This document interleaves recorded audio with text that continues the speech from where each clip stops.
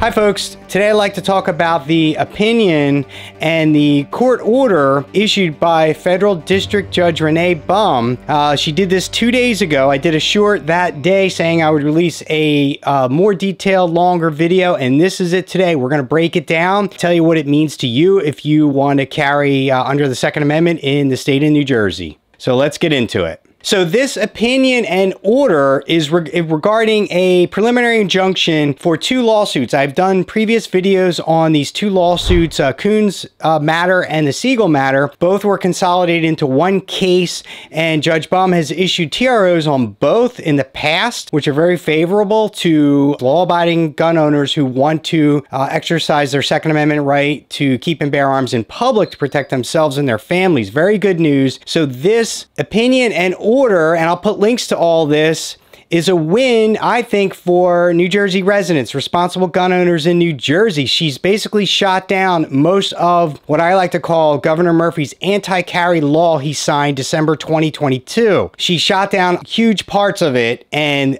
there are wins. Now, some of the motions were denied. We'll get into that. So I'll get into some of the highlights. I just have to note that just for some who haven't seen some of my previous videos, this opinion and order is in regards to a preliminary injunction, which means this case is still pending. So these lawsuits are now consolidated into one, is still pending the court. So she's issued TROs, which are by their name temporary, typically. Now she's issued a preliminary injunction on many parts of this new law, which means the state of New Jersey and anyone acting on their behalf cannot enforce the parts of the law that she granted preliminary injunctions on. So we're going to go through some of those, which means just to let everybody know that this case, the preliminary injunction stays in place until the case is adjudicated or to the end of the case. I don't know if it's going to be 6 months, a year, 2 years. I don't know what the duration of the case will be, but there are some parts of this challenges she did not address because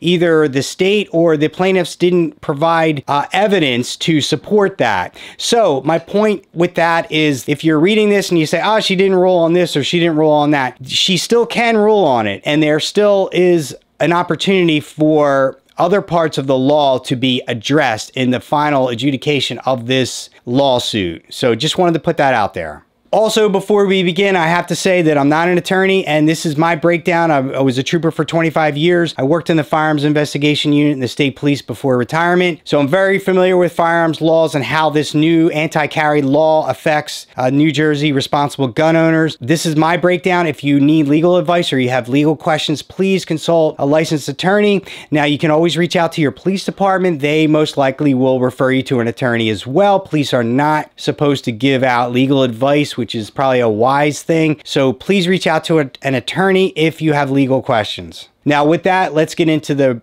breakdown. So if you read the opinion, which I'll put links to, it's 235 pages. The order is 4 pages.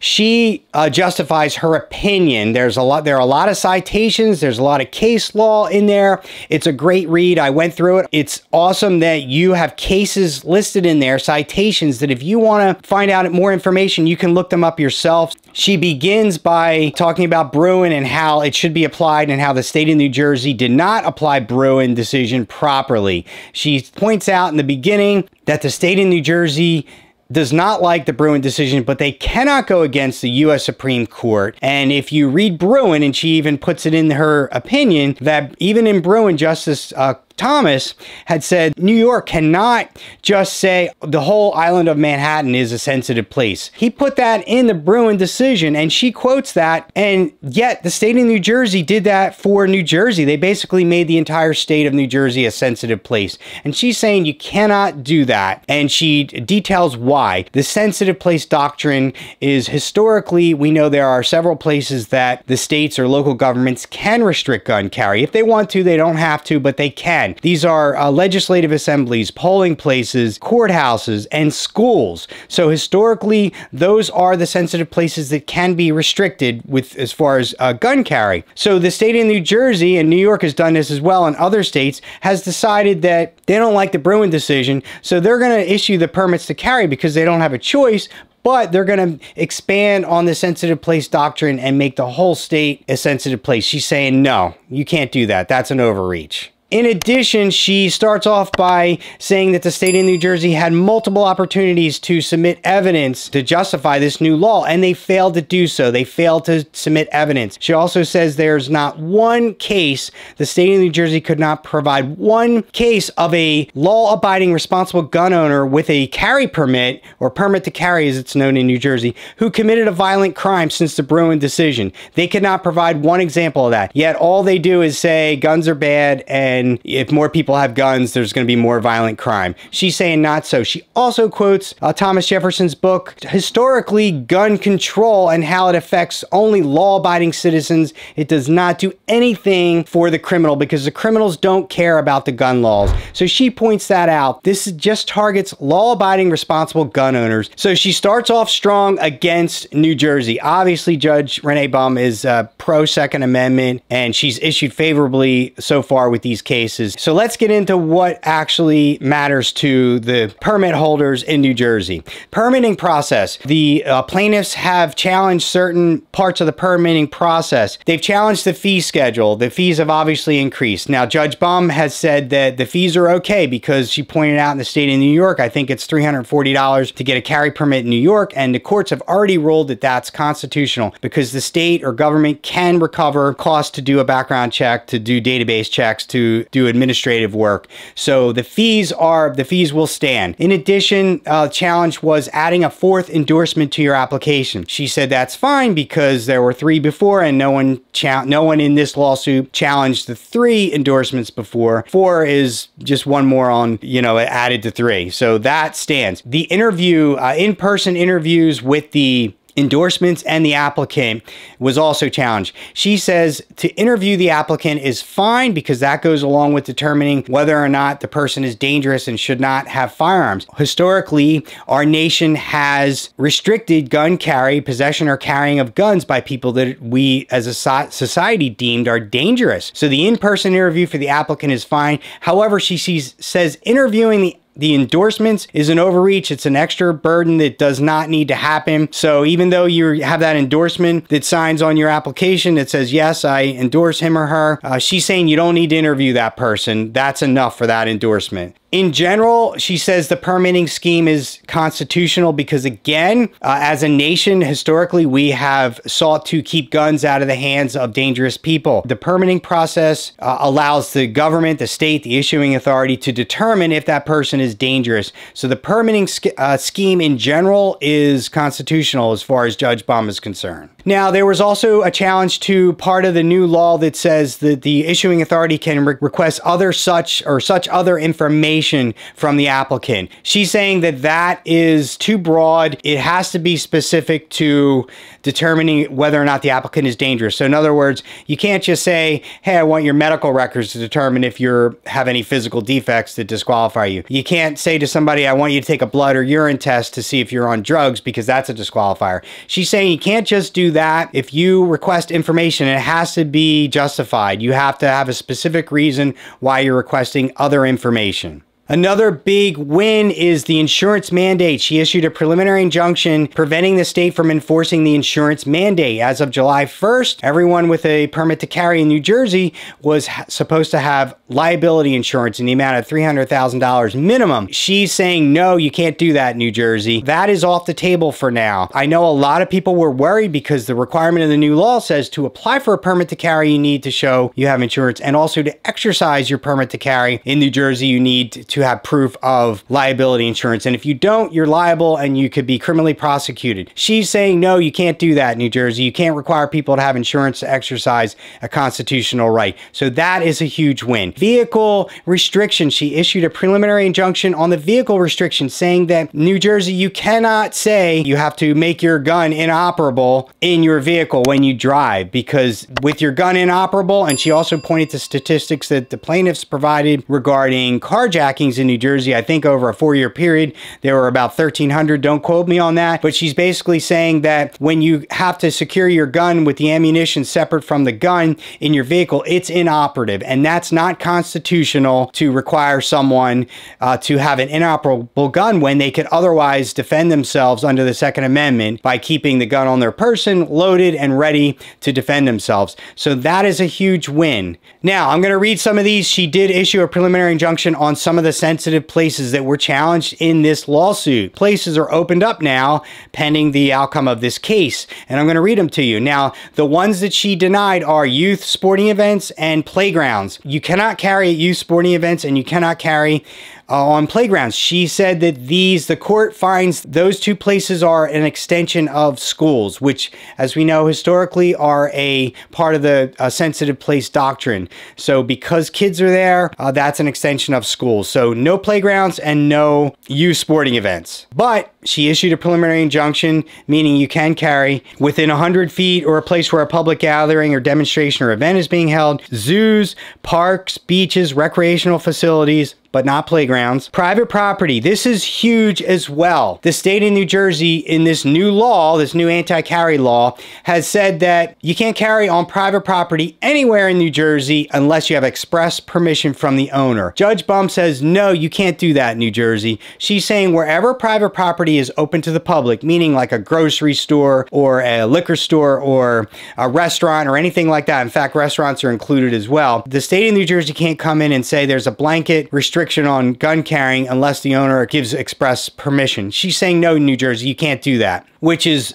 a huge win, because pretty much everywhere in New Jersey was off limits because you could say, well, it's either owned privately or by the government, which brings me to another point. She also pointed out that in this new law, the state of New Jersey said any property that we own as the state of New Jersey is off limits. So highways, even open land, even, parks. So she's saying, no, New Jersey, you can't do that. If you own a property and you want to include that as a sensitive place, it has to be a sensitive place that has been known to be historically a sensitive place, like a courthouse or a legislative assembly or school. It cannot just be land owned by the government, either state, county, or local. So that is a huge win as well. She also included publicly owned or leased library or museum, bars, restaurants where alcohol is served, because under this new law, you weren't allowed to go into a restaurant or a diner, for example, even if you weren't consuming alcohol. If alcohol was served or could be served, you weren't allowed to carry. She's saying, no, you can't do that in New Jersey, which is, to me, is a huge win. Privately or publicly owned or operated entertainment facilities, casinos and related facilities. Now, let me just make a note on casinos.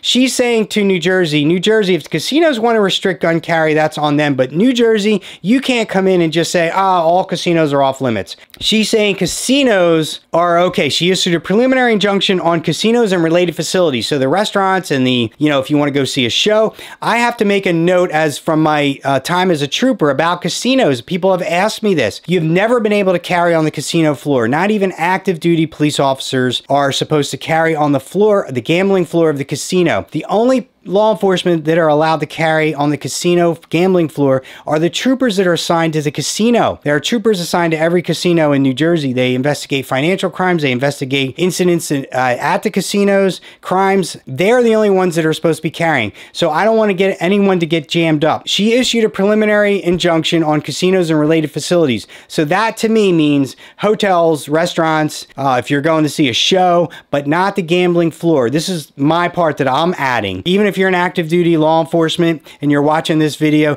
you are not supposed to carry on the gambling floor. I know when I was a trooper, if I visited a casino, I could see security and I could have my gun secured in a box and keep the key and then retrieve it when I was finished. I don't know if they would do that for anyone. They would most likely just do it for active duty law enforcement. So if you're law enforcement and you're visiting a casino, you should have that option available to you. And if you're law enforcement and they see you, the surveillance people are awesome at their jobs. So if you're sitting at a slot machine and they see a bulge on the camera, there's a gazillion cameras in all the casinos, they see a bulge, they're likely to send a trooper over to you to see if you're carrying. And if you're law enforcement, they're going to tell you you can't do that. If you're not law enforcement, you might get jammed up. So I don't want to see anybody get jammed up. Airports and transportation hubs. So these two areas were challenged as well in the lawsuits. For transportation hubs, they could be considered a sensitive place because a lot of times the government provides security. So a lot of these historically sensitive places that fall under that sensitive place doctrine, the reason you can't carry is that security is typically provided by the government. Sheriff's officer, court bailiffs, and if they have a pretty decked out security, meaning metal detectors, and they search bags of people if they suspect anything, they're basically saying, hey, we're the government in this building, we're providing security, you don't need to carry, we're gonna find if any bad guys are carrying guns. She's saying that historically, a lot of times a transportation hub will provide security from the state. However, in this case so far, the state or the plaintiffs have not provided enough information for her to determine how much security is provided by the government at transportation hubs. So she denied that. So transportation hubs are off. However, under this new law, you are not allowed to carry in or around an airport, meaning not even on the property. She's saying if you're dropping someone off like a friend or a family member and you pull up in that drop-off line or that parking lot, you are allowed to carry now to do that. You are not allowed to walk inside the airport because, again, airports typically the government provides security there, whether it's TSA or local law enforcement, they provide security. So that's off limits for people to carry unless you are checking a gun to go on a flight, because the plaintiffs pointed out federally you're allowed to check a gun in luggage if you do it according to the TSA standards and you have it unloaded and secured in a proper case and you declare it either in writing or in person orally that you're carrying a gun and you're checking it in your baggage, you're allowed to do that. However, this new law that Governor Murphy signed prevented people from doing that. Technically, if you were okay federally to bring your gun to the airport in luggage, technically you could be arrested by New Jersey authorities for just showing up at the airport with a firearm. So she's saying no, if you're going to check your gun for a flight under the proper procedures under TSA, you are allowed to walk into the airport with that gun, provided it's for that purpose. Can't go into an airport to eat at a restaurant. I don't know why you'd want to do that, but visit a shop with your gun. But if you're going to check it for a flight and it's secured properly according to TSA rules, you're allowed to do that. Healthcare facilities, there are a ton of healthcare facilities that are listed in the new law that restrict gun carrying. She's saying healthcare facilities are okay, but only the ones that are set forth in the plaintiff's declaration. So they've declared certain facilities are unconstitutional, and she agreed with that those that were declared are unconstitutional. Other healthcare facilities that are off limits, she's saying that addiction or mental health treatment or support services, those types of facilities are off limits. But there is a whole list of places that you cannot carry. Only ones that are authorized under this preliminary injunction are the ones that are declared in the lawsuit. Okay, folks, so again, this is great news. So the huge parts of this win to me are the vehicle restriction that's allowed now under this preliminary injunction. The insurance mandate is off the table under this preliminary injunction. Carrying on private property that is open to the public, that is huge to me because that was pretty much the entire state. The fact that you can now drop off a friend or family member at the airport and carry, that is great news to me. The fact that you are allowed to, under this preliminary injunction, to check your gun at the airport and not get arrested at the airport for checking a gun in luggage that's federally allowed, legal. Also, the fact that the endorsements do not have to get interviewed now, which is huge because I know a lot of people, it's a hassle to have to get 4 people, friends that have known you more than 3 years, arranged to get interviewed by the police. So that is off the table under this preliminary injunction. I will try to keep everybody up to date with any kind of changes. Again, the state of New Jersey has appealed this order or this opinion or decision.